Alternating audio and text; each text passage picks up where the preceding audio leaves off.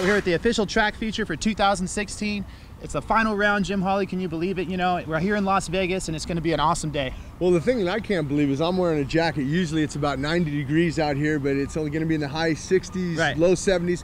That's going to be great for the track because with this cloud cover we have, the moisture is going to be able to stay in the track. So I think later on tonight we're going to have a great track. It's not going to, it's still going to get hard and dry, right, but not as hard and dry. Right, and this feature behind us here, Monster Alley, they're going to be coming down there 60, 70 miles an hour, duck and roost. So any moisture they can keep in this track, it's going to help that a little bit. Yeah, and you mentioned that Monster Alley. The starting line is a very short starting line. You go in and hook a left and you go outside the stadium and, right, you rock it down the Monster Alley like you said. And I mean, speeds of up to 80 miles an hour when they come through here, and you better be ducking because, right, this roost is going to be gnarly coming down this. Right, it's an interesting start though. It's a short distance to the first corner, but the actual hole shot line is right here. So you have 3 left-handed corners, so you got a lot of opportunities if you get a bad jump to get on the inside and try to, you know, help yourself as much as possible. Yeah, and if you're on the inside, they're all left-hand turns, so you can be the one doing the pushing there. Right, another part I think is going to be interesting is the dragon back section. There's 3 in a row, back to back to back. So what kind of combinations are the racers going to come up with today in qualifying? Are they going to be trying to jump from the first one to the second one,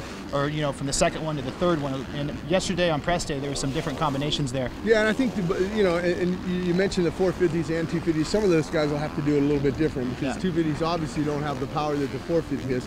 But something I really like is they got the over and under bridge, but they're, right, not going under the bridge. They're just using it as a landing for the Monster Energy finish line, and that is huge. We looked, right, at it yesterday, and I said, man, that's a big jump for a finish line. Right. You know, the track's awesome, very technical.